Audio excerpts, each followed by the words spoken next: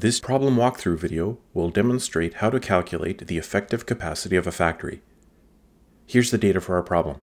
Baker Manufacturing Company forecasts the following demand for a product in thousands of units over the next 5 years. Currently, the manufacturer has 6 machines that operate on a 2-shift basis of 8 hours each. 20 days are available per year for scheduled maintenance of equipment. Assume there are 250 working days in a year. Each manufactured good takes 24 minutes to produce. There are 3 requirements for this problem. First is to determine the effective capacity of the factory. Second, given the 5-year forecast, we want to determine how much extra capacity is needed in each year. And third, does the firm need to buy more machines? And if so, how many? For requirement A, the first step is to determine the effective capacity in machine hours, which is calculated as the total working days per year, times the number of shifts per day, times the length of each shift, times the number of machines.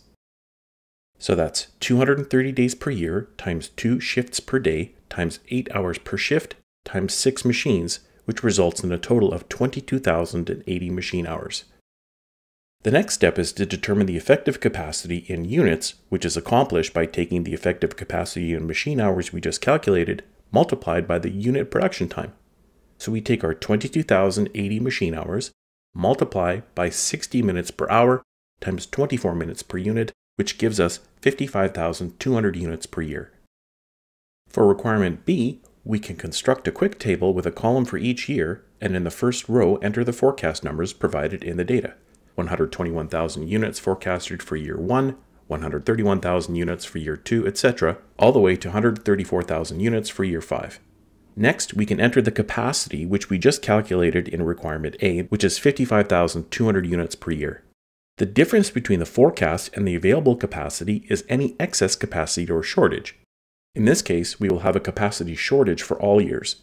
Year 1's capacity shortage is 121,000 forecast units minus the capacity of 55,200 units, which equals a shortage of 65,800 units.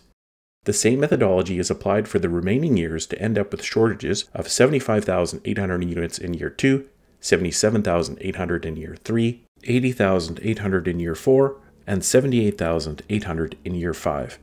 This capacity shortage tells us that in order to meet forecasted demand, the company will require more machines. For requirement C, to determine how many additional machines are required, we can start with the capacity shortage calculations for each year that we did in requirement B. Next, we need to determine the capacity of each machine. So if we know the annual capacity is a total of 55,200 units per year, and there are currently 6 machines employed, then that works out to a productive capacity of 9,200 units per machine. So if we divide our capacity shortage amounts by the output per machine of 9,200 units, this will tell us how many additional machines are required. For year 1, the capacity shortage of 65,800 units divided by 9,200 units per machine works out to 7.15 additional machines. But since we can't purchase a partial machine, we must round up to 8 machines. Applying the same methodology to the remaining years 2 through 5 shows us that we'll require 9 additional machines to meet forecast demand in each of those years.